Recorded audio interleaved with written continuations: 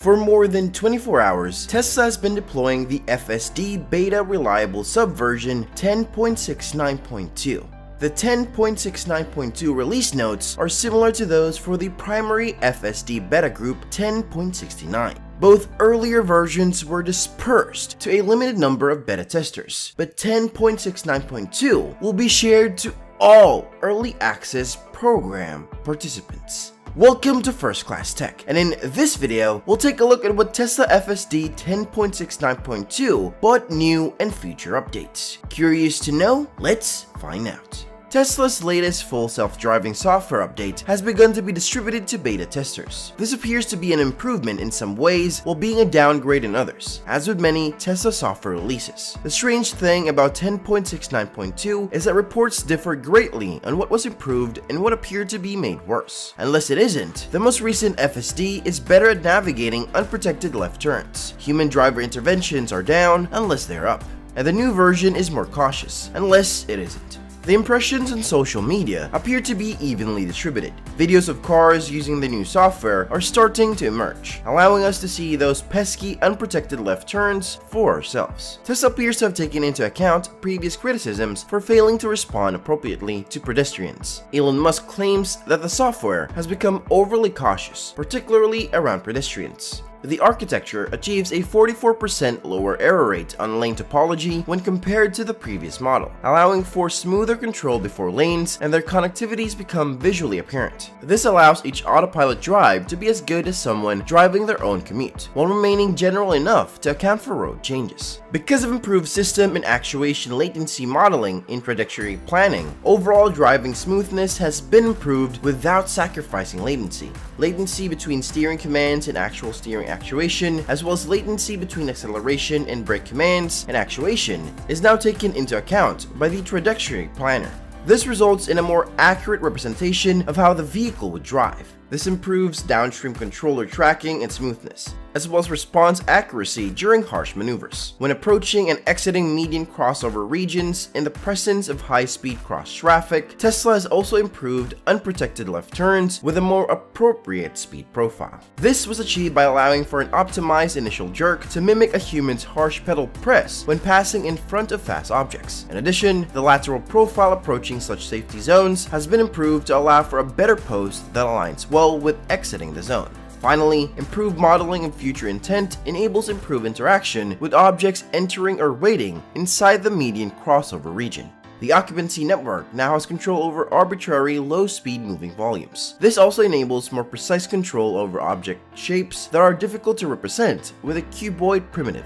This required predicting velocity at every 3D voxel. Owners may now have control over slow-moving UFOs. Tesla's occupancy network was upgraded from a single time step to use video instead of images. Because of this temporal context, the network is resilient to temporary occlusions and can predict occupancy flow. Improved ground truth through outlier rejection based on semantics, hard example mining, and a 2.4x increase in dataset size. To increase smoothness for protected right turns, we improved the association of traffic lights with slip lanes versus yield signs with slip lanes. When no relevant objects are present, this reduces false slowdowns and improves yielding position. The number of false slowdowns near crosswalks has been reduced. This was accomplished by gaining a better understanding of pedestrian and bicyclist intent based on movement. A complete vector lanes neural network update reduced geometry error by 34% in ego-relevant lanes and 21% in crossing lanes. Information bottlenecks in the network architecture were eliminated by increasing the size of per-camera feature extractors, video modules, auto-regressive decoder internals, and adding a hard attention mechanism. By doubling the size of the auto-labeled training set, we were able to increase animal recall by 34%, by increasing speed profile comfort when creeping for visibility.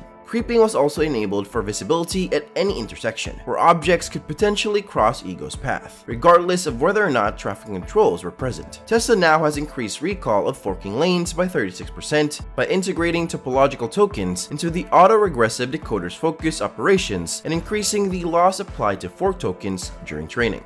The new update has improved velocity error for pedestrians and bicyclists by 17%, particularly when ego turning. By improving onboard trajectory estimation used as input to the neural network and object detection recall, eliminating 26% of missing detections for distant crossing vehicles by tuning the loss function used during training and improving label quality. Tesla was able to boost object future path prediction in scenarios with high yaw rate by incorporating yaw rate and lateral motion into the likelihood estimation.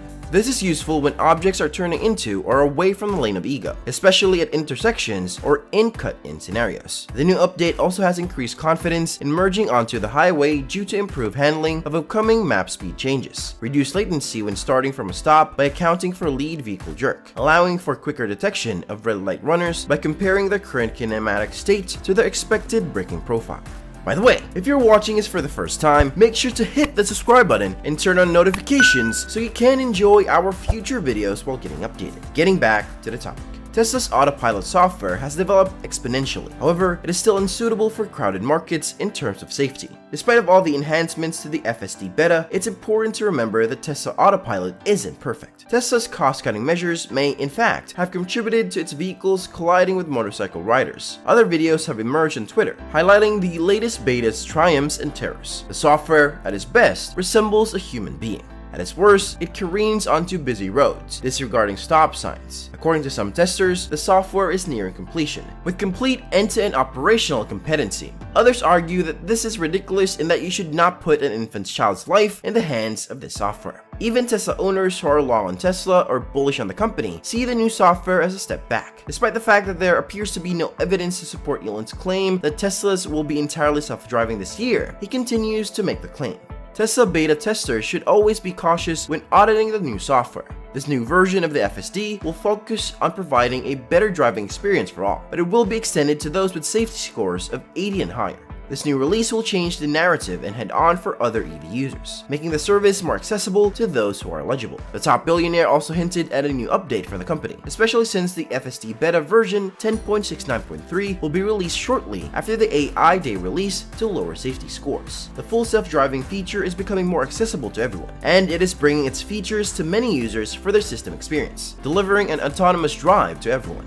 Musk and Tesla appear to be intent on keeping the FSD Beta version 10.69 ball rolling for a long time, as the system number continues to grow, rather than moving on to the next designation in line. Normally, company updates change numbers, but version 10.69, which was released in August, is getting an availability extension.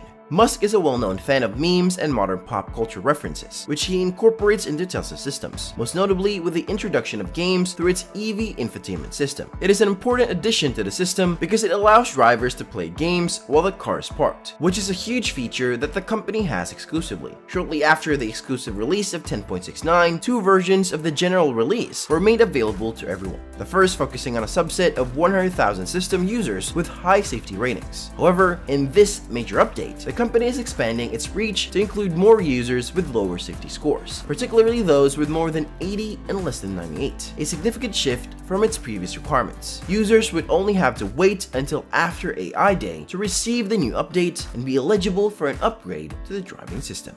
And with that being said, it's time to end our video. Was FSD 10.69.2 able to meet up to your expectations and requirements? Let us know in the comments. Like this video and make sure to subscribe to the channel for more amazing videos like this. We'll see you